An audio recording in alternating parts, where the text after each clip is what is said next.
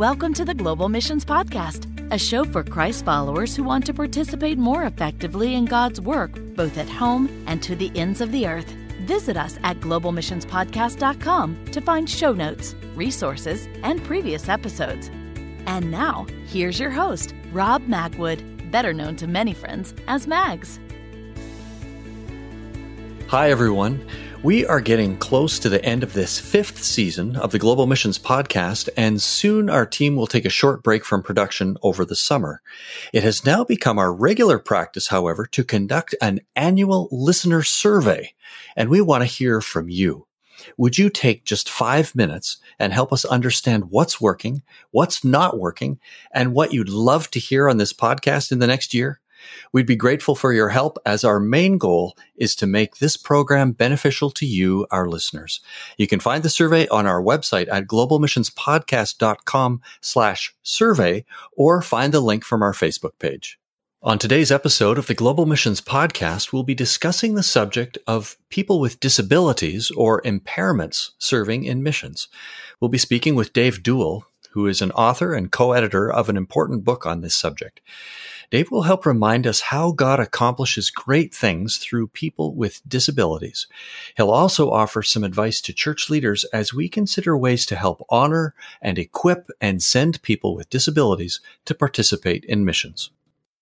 Deuel is joining us, and Dave serves as the catalyst for the Lausanne Disability Concerns Issue Network. He's also an academic dean or dean emeritus for the Masters Academy International, which is a fellowship of ministry training schools around the world. And he serves as the senior research fellow at Joni and Friends, a ministry which facilitates ministry among the disabled globally. Dr. Deuel, welcome to the program. Thank you, Megs. I appreciate the opportunity to share my message. Yeah, I'm glad to have you today. I'm looking forward to learning with you. And Dave has given me permission just to call him Dave throughout this. Just a vast experience has been entrusted to Dave over the years, and really qualified to help us explore this question of how do we wrestle with disability and missions. Dave, let's start with just a foundational question to help us set the stage. What do we mean today when we use this term disability? This is a great question. It's not an easy question to answer, but it's worth discussing. I think it helps to understand the term disability by introducing a second term, and that's impairment. A fairly common description says that impairment is part of living. It's very natural. People have ranges of challenges, physical and otherwise. So impairment is just part of who we are and the way that we live our lives. So a disability, on the other hand, is a social construct, meaning it's a word that we've come up with to describe our understanding of the way that impairment fits into the world around us in our social interactions. So by social construct, they mean that the term disability has a tendency to segregate people with impairments, even if not intentionally. This tends to make the person with a disability an object of pity to be cared for, and has not helped people with disabilities to fit into churches and live regular lives. Many people with a disability will tell you that compared to the isolating effect of the term and the mindset, more importantly, of disability, their impairment is considerably less damaging. In other words, whatever impairment they face, physical or otherwise, is not as problematic or not as big a problem as the actual social interpretation of that by the people around them. That's correct. Wow. Boy, that is in itself a great lesson for us to be reminded of. I wonder, when you speak of impairments and challenges, what are some of the things that you help with? Help us understand these impairments and challenges that these people experience. It helps to think about impairments from the perspective of functionality. Impairments are challenges people experience in seeing, hearing, speaking, thinking, or mobility, ambulating. Rather than talk about the deaf or people who are deaf, a much softer and more acceptable way of addressing this group is hearing impaired. And you're going to hear that more. If you haven't heard it already, I think you'll hear it in the future quite a bit. It may replace the term deaf, which for people who are hearing impaired is a pejorative term. It's a little hard for us to understand. They may refer to themselves as the deaf, but we have to understand that that's a term that they've come to grudgingly accept because that's the way that they're referred to. They would much rather be referred to and understood as hearing impaired. Well, this is really helpful for us. And even before we come to the topic of missions and intersecting with this, just as we want to honor those who are impaired, to say hearing impaired, I have heard some of this emerging, and hopefully we can help cultivate some of that. It just sounds like it is more honoring, it's respectful, it's acknowledging an impairment, but not necessarily negative or not as negative somehow. That's what I hear you saying. That's correct. And language has a tendency to become pejorative over time. So some of these words were perfectly acceptable when they were coined, and they developed a history. And as time went on, the social implications of the terms became quite negative and, as you said, hurtful to the people who have the impairments. We'll talk about disability during this conversation today. Just know that we're in a phase where the term disability is passing away, and being replaced with other terminology that is softer and more encouraging to people with disabilities. Okay. Well, I appreciate you helping sensitize us to that. I'm glad it'll come up again here. Tell us just a little bit about your journey. What has led you to be passionate about this topic of assisting or being alongside those who face impairments in missions? God has blessed me with a wonderful upbringing. My mother was very conscious of helping people with disabilities. So when she needed to go to work one day, she selected a babysitter who had a child with an impairment. So when I outgrew that babysitter, and I did so reluctantly, just love those people, and the young woman is a friend today, the young woman with a disability. We maintain our friendship. But I started at that point hanging around the neighborhood kids like everyone else who were my own age. One boy was very quiet and sometimes struggled to control his emotions. I told my mother about him, and she said, "Do you recall going to the babysitter who had a child with a disability your age who had difficulty walking?" She was focusing on functionality as she taught me. She said, "Well, this boy has difficulty thinking sometimes. You have to watch out for him, and if any of your other friends decide to pick on him, you need to defend him."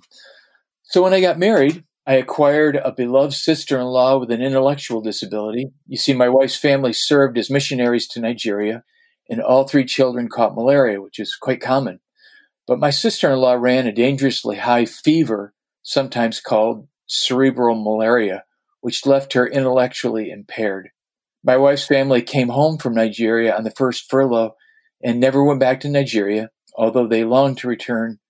In fact, they tried to raise support to go back, but were unable. My in-laws would never talk about it, but were very sad about this. This is a tough topic because they love Nigeria. Both of them, and they're with the Lord now, were fluent in Hausa, the language of the region they were in Nigeria, and they absolutely loved Nigeria. In fact, for years after, my in-laws spoke Hausa at home. Well, then, when my second daughter was born with Down syndrome, I immediately got involved with Joni and friends in international outreach, and we made many trips primarily to Eastern Europe, which had opened up from communism. But our original plan as a family was to go to China. We had considered going to China, where I would teach in a seminary, which is what I ended up doing anyhow. When my second daughter was born, the leaders of our church and some others, and the doctors also, told us that it would not be a good idea to take her to China because China's healthcare system was emerging at that point, and it's actually very good today. So to the point of your question, all of my background that's made me passionate about disability came through my personal experience in my family. Thank you for sharing some of that.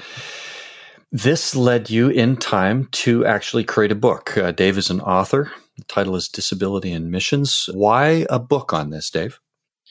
My co-editor and another author in the book is an Australian physician who also is a parent of a child with a disability. He actually does medical missions work specifically for people with disabilities. I can't mention where it is in India, but it's in the country. A common friend introduced the two of us on a phone call. Within 30 minutes, we were discussing the need for such a book, as well as how we might structure the book's argument. He also is a career academic and a researcher by trade, like me. And so we hit it off and immediately started working on the book. It happened instantly. We're good friends today and are working on other publications together related to the topic. One is a blog on disability and mission that Joni and friends will start posting in the fall. And the other is an article on how people with disability are created in the image of God, just like everyone else, and what the implications of that are. Well, we can hear very clearly how the Lord has prepared your way, both in personal experience and in academics for this. Dave, many of our listeners are part of missions committees at their local church. In your experience, what are some of the reasons that missions committees or churches may be concerned or reluctant about including or sending a person with impairments to a mission field? Yes, thank you. Excellent question. In some ways, this is probably the more critical, if not the most critical question that we'll try to answer. First of all, know that I sympathize because I've served on the missions committees of the churches I've been a part of and still do to this day. First of all, may I say that our book is a friendly appeal to our brothers and sisters in missions leadership. As I said, my co-author is a medical missionary, and I train missionaries and start national mission schools in other countries. For this reason, the book is intended to stir up a conversation with missions leaders whom we love and admire. In no sense is it a scolding or any kind of a rebuke. It's just not that. So these things said, I think there are two primary reasons that any of us might question the decision to send people with disabilities and their families to the mission field, with a number of variations for each of the two. So first, there's a question of safety. Is it reckless endangerment to send a person with a disability and their family to the mission? It's well-intentioned. It's extremely well-intentioned.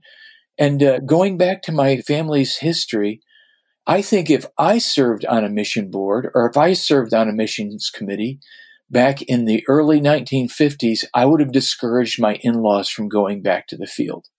Hope that's clear.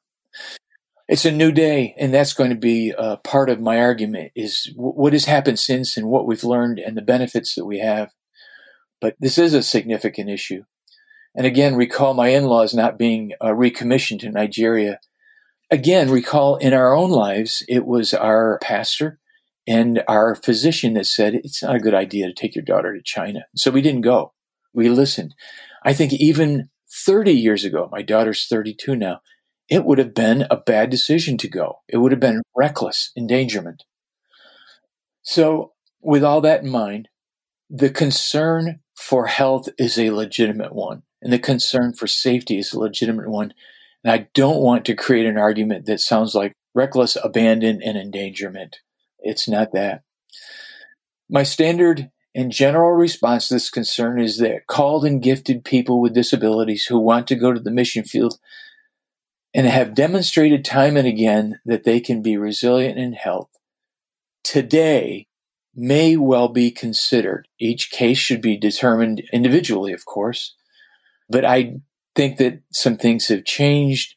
People with disabilities can find safety and good health support on the mission field, and we're going to talk about member care in just a moment and the critical role that member care plays today. Because member care wasn't so, I guess, vibrant maybe, is the term 30 and 50 years ago. So the first concern that you've mentioned in particular is safety of a family or of an individual in the family as they consider going to the mission field. And that just needs to be considered on a case-by-case basis in our new day and with the new potential that we have, the new possibilities that we have. That's correct. And the second point is really, I can cast it as a question. Can they people with impairments, successfully do the work of missions? It's a competence question as opposed to an endangerment question. So the second concern is that we are setting up called and gifted people for failure on the mission field, and that they will come home quickly hurt and feeling like failures. But the constantly improving role of member care in missions has provided a personalized program for a person with a disability to live a healthy and effective life as a missionary. It's part of member care to assess whether or not a person should indeed go to the field and ask the question, are they too fragile? Would it be a reckless endangerment of that person? So I think, Dave, that you're really encouraging us to ask some of the same questions that we would ask of any applicant who's considering missions. We would ask, is it going to be reasonably safe? And different organizations will have different risk tolerance. We understand that. But is it going to be safe for that family or that individual to go? And do they have the competence to accomplish what the call includes? Your case would be in our new day, in part due to member care, for example, as well as other possibilities and maybe a broader understanding, that maybe we could open those doors a little wider with grace for those people that have various impairments. Yes, and that's well said. We're not talking about throwing the door open and saying every person with a disability should go to the mission field. We're talking about extending our policies to include people who now, in this day and age, can have a fruitful ministry of missions on the mission field and not be unduly endangered. There's always danger wherever you go, but it's a question of, are we risking unnecessarily? We made the final chapter of our book, a chapter written by a member care person who is doing an extraordinary job maintaining the health and the well-being of people with disabilities on the field for her mission. And so you can read that chapter in the book if you feel so inclined. Wonderful. We're going to come back to Dave's book. I was just going to relate, in our missions experience, we have had limited participation by folks with various impairments, and yet we're growing, especially with the hearing impaired. I'll say it this way. We have identified different groups of unreached peoples around the world who are hearing impaired. And that has led us to ask new questions about the hearing impaired who are in our sending churches. And I've now had conversation with several churches that have a ministry for the hearing impaired. And sometimes there will be an interpreter who sits at the front of the auditorium off to one side sometimes, and they're signing for the message. And as I've engaged with those churches, the pastors and the missions committees have said, we have very mature disciples of Christ in our church. They are not hearing, or they are hearing impaired, if I use the language you're encouraging. And we have not thought of them particularly as goers. They're part of our church here. And we're starting to explore the very real possibilities that these folks could make a wonderful contribution and be highly relatable to a community of hearing impaired people on a mission field. We just need to think through that new laneway and figure out, there's some things that we need to consider. But once we've considered those, that could be an open laneway. Is that what you're speaking to, Dave? Yes, it is. In fact, it's a great example because one of the challenge of missions in general is to understand the culture and the language of the individuals to whom you're going. And people who are deaf understand the deaf community well. Culture, they will tell you themselves, deaf culture is different, highly sensitive culture. And they know the language as well. They've used it most of their lives, many of them. And so they're equipped culturally and linguistically to be more effective than someone who decides that they want to minister in a deaf culture somewhere and has no experience. Well, this is really good. In just a moment, I'm going to ask Dave to share some practical suggestions for us in churches, for missions committees, and even agencies as we consider sending people with impairments to the mission field or having them engage in global missions.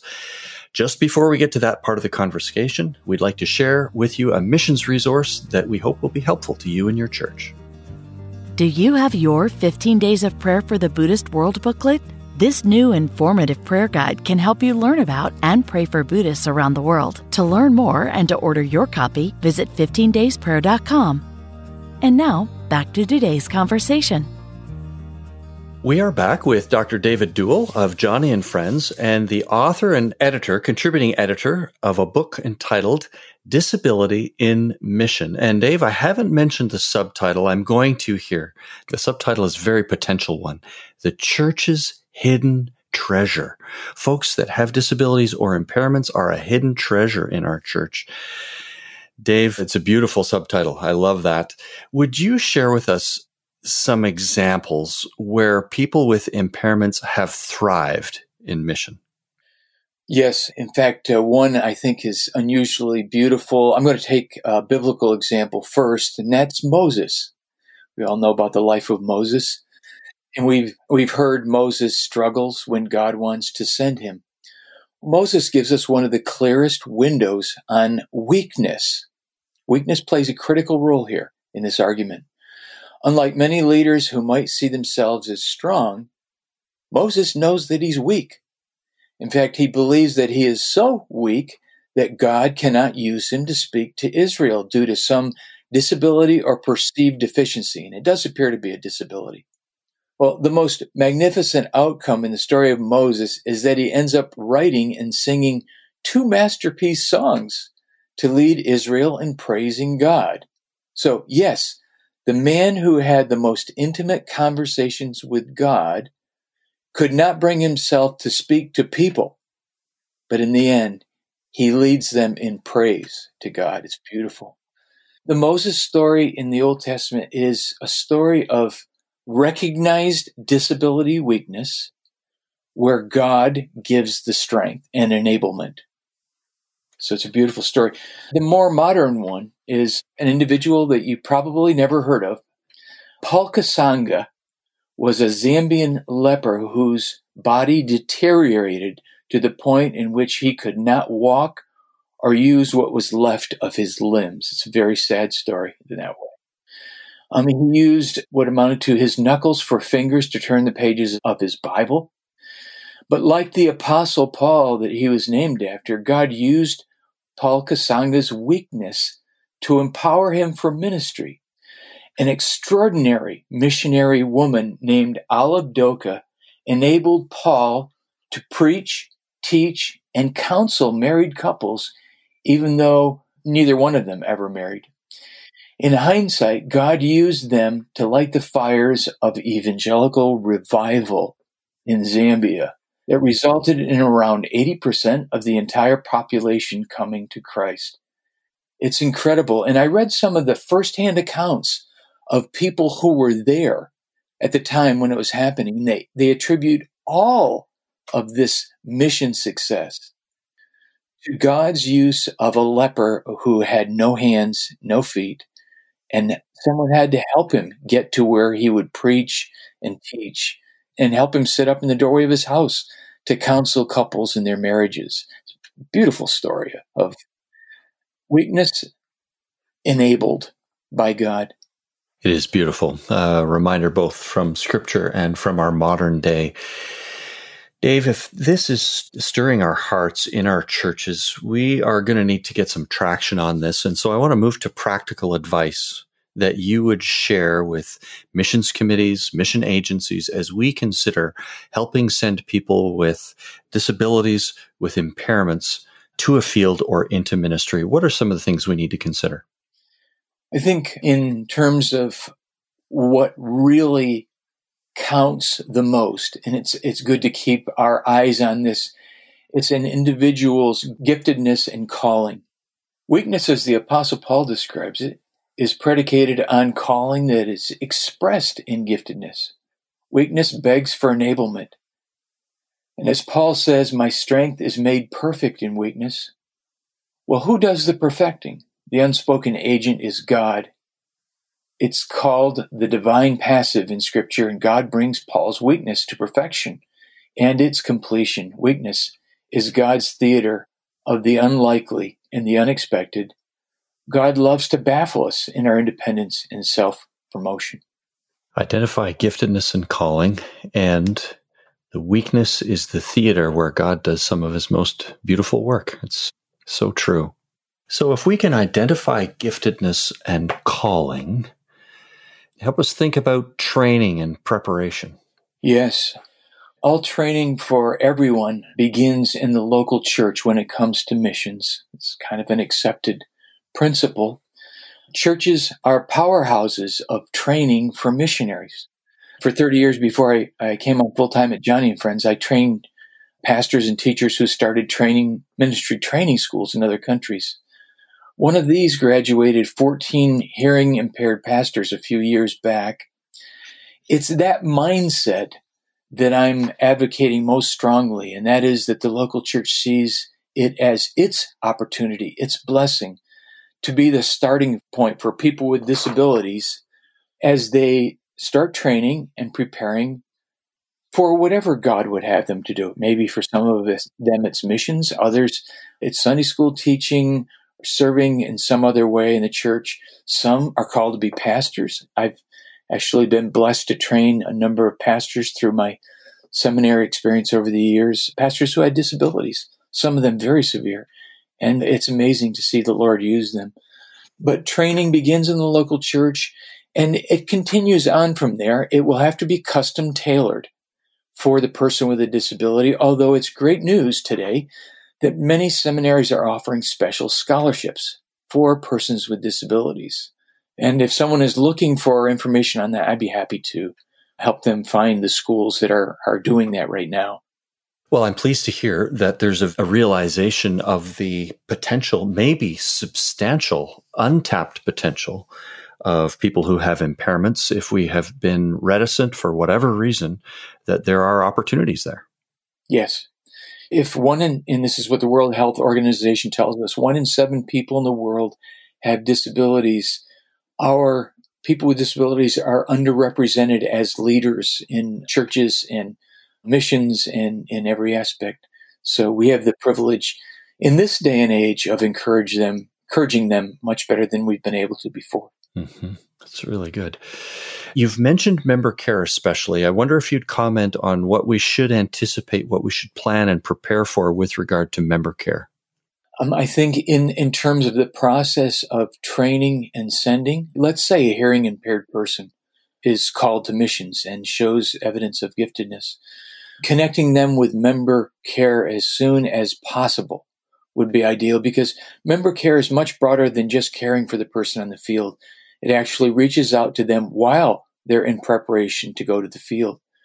And so member care is, I don't want to present it as the panacea for every problem, but the member care people have done us a great service by offering their help in getting people with disabilities to the mission field and caring for them while they're there. I wonder whether you have any recommendations to the agency who might be receiving and integrating someone with an impairment into their team. Is there anything particular? Obviously, there are going to be specifics. That's true of any family. But is there any advice that you would offer to the agency who's receiving these folks? I would start by saying keep up the good work, because our mission agencies are doing wonderful work. I think in terms of integrating people with disabilities into different roles in mission agencies, it would be a good thing to have several people who have a disability perspective. I don't want to say select a person with this or that particular disability, but someone who maybe through family experience or through their own experience has strong familiarity with the issues of disabilities.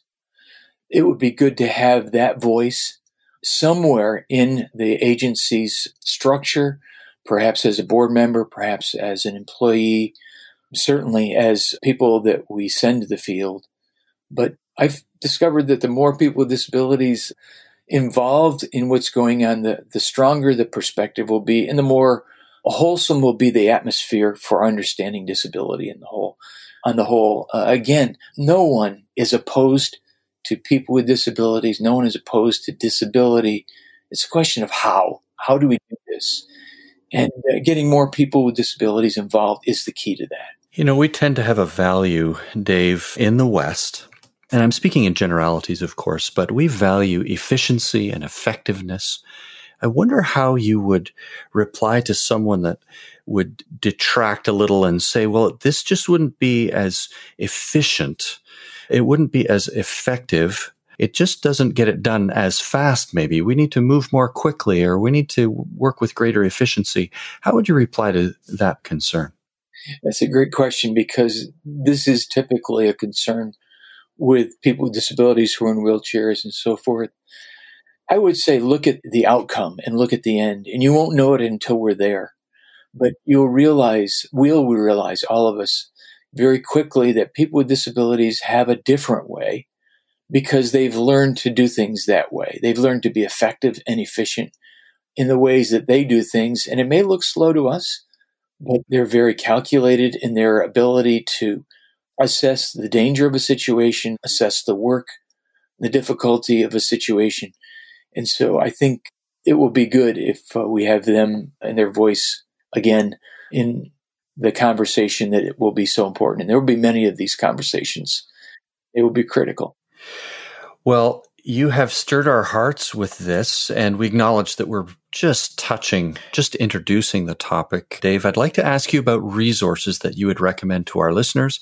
What are some of the resources you would recommend? And we will include these in the show notes, by the way. Regular listeners will know we keep show notes, but anything that Dave mentions, we will gladly make available on the website. Dave?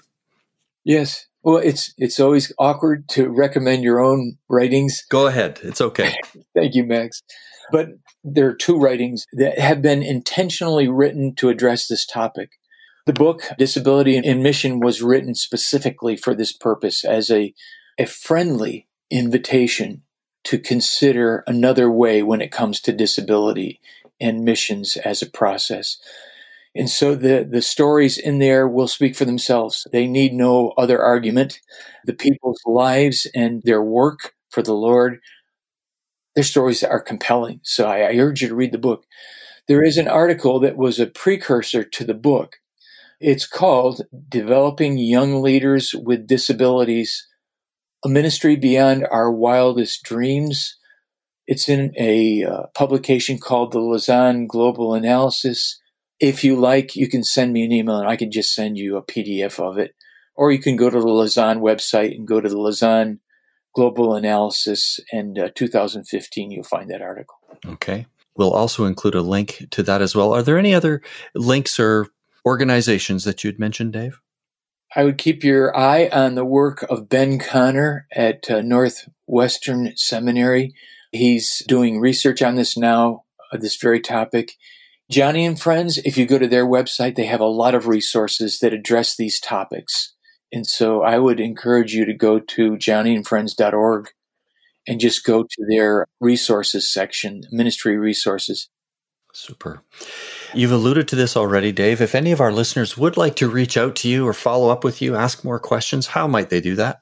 Best way is to contact me through email, and that's DEUEL at joniandfriends.org. Well, Dave, this has been a very rich time. Thank you for this time spent together. Dr. Dave Deuel, and author and editor of a 2019 book, Disability in Mission. Listen to this, The Church's Hidden Treasure. Dave, thanks so much for taking this time with us today. Thank you for having me, Max. Well, I was really moved by our discussion today and was reminded again of how God accomplishes beautiful things through those who are humble, those who may have various impairments, and yet who need to fully rely on Him. We often strive to build and maximize capacity, and I think that's a good thing. But this was just a helpful reminder again that our Lord simply sometimes has other ways to accomplish His purposes. Thanks for listening today. Please don't forget to check out the 2020 Listener Survey. It's now open at globalmissionspodcast.com/survey. We are looking forward to hearing from you. This episode is brought to you by the Global Missions Toolbox and produced by Send International in collaboration with other like-minded agencies. On behalf of our team, thanks for listening. Join us again in 2 weeks for the final episode of this 5th season, when we'll continue to explore this grand adventure of being Christ's witnesses to the ends of the earth.